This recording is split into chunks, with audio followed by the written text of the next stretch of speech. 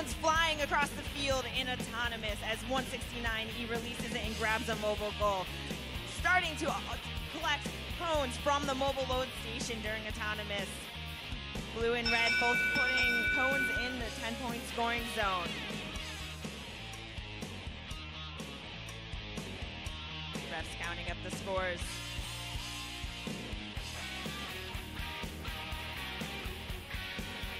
Both alliances out here have a 1-2 record. They're looking to make a split. All right, autonomous goes to red. Driver control starts in 3, 2, 1, go. As the refs were adding up the scores, the VEXMEN 81Y were strategizing between the drivers of what they were going to do next in the match.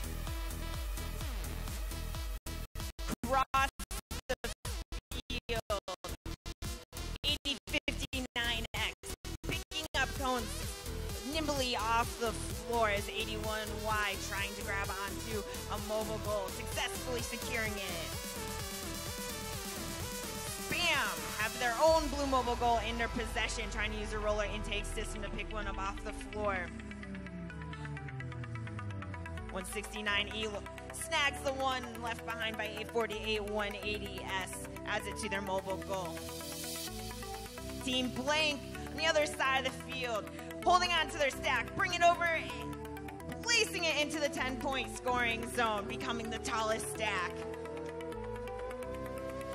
48 180S, adding 3 cones, maybe 4 cones, yes, onto the stationary goal in the center of the field. 169E, drivers working together to get an incredibly tall stack onto the mobile goal. 30 seconds left in the match. All 4 robots look like they're converging on the far side of the field. The Cavalry trying to release a cone from their lower intake system. It looks a little stuck. Their alliance partners in red placing a mobile goal into the 10-point scoring zone. 9 seconds left. 169E is up. Oh no! All their cones unfortunately tumble off of their mobile goal, but they still get in 10-point scoring zone. Time runs out. Refs checking out which robots count as being parked onto the parking tiles. Exciting end to match number 12. And with that, we'll send it over to Paul and Karthik. Well, Math definitely looked like they were in control of that match there, and then that stack toppled at the end. So, yeah, I had them ahead the whole match, but now, I'm not so sure. That topple really threw everyone for a loop on that one. We thought that had that well in hand. I got to tell you, Karthik, I was thinking about all the designs and how the season being so long, a lot of designs look very similar.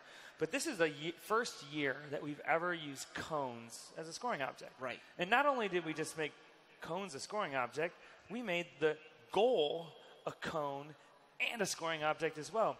So what I found with a lot of these teams in the round robin, while their designs may be a little bit similar with their mechanism, their arms, their grippers are not. What they're using to interface with the cones, there's a wide variability. There's the sprocket rubber band intake, active intake roller. We've got some people that made it out of polycarbonate and formed it to the goal. We have some passive locking using the geometry of the cone to their advantage. So I really like the different ways that these teams have come up with manipulating those cones pretty quickly. So that was a really interesting match there. We want to see if those toppled cones really did make the difference. So we're going to take a look at our score right away to see if Math was still able to pull it out. And they were 101 to 93. And now all teams have played 4 matches here in the round robin. So let's take a look at the updated rankings. And there it is. We see technology in first. We talked about that. We have a 3-way tie for second place right now between engineering, arts, and math. However, engineering has wins over arts and math already.